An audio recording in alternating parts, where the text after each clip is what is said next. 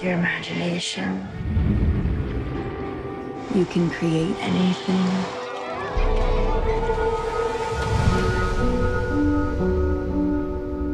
Where's the food, the beds? We were promised school supplies. They want you to go meet with them in New York. They want you to give us millions of dollars. I'm not coming back without a suitcase full of money.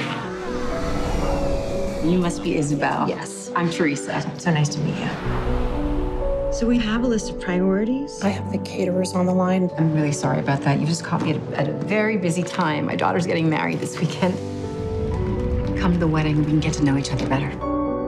I pronounce you husband and wife. Congratulations. Everybody smile. Hi, good, you made it. Isabel runs an orphanage in India that I'm thinking of funding. Oh, Yeah.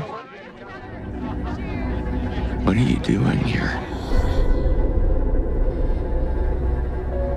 I didn't know. Hi. Isabel, right? I told you that I would call you. But you didn't.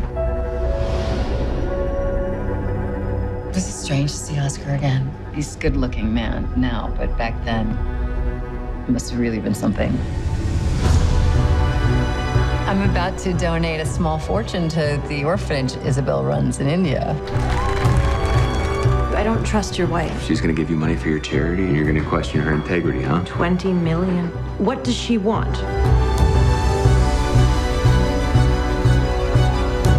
You know that you're not the only one affected by this, right? We don't get to choose. You tell her or I will. I want to know everything. What did you do?